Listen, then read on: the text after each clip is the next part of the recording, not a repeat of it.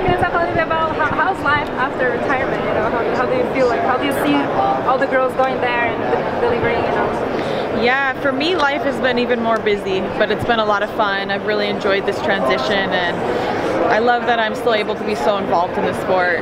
I'm really proud of what the girls are continuing to do, or I should say women, what the women are continuing to do to represent. Did it change your perception, like being an analyst and seeing fighters from outside, you know, from the way that you were inside, like that when you were there?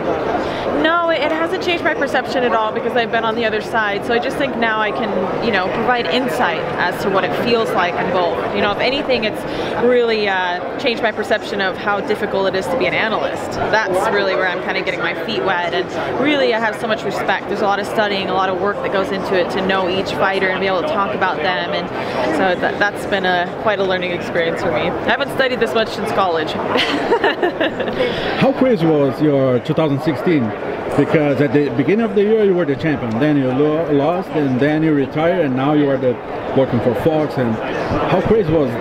It's been a roller coaster of emotion, to be honest, and it was quite a crazy year. Went from the highest of the high to kind of the lowest of the low, but I'm really happy where I ended up, and I mean, it was a great year overall.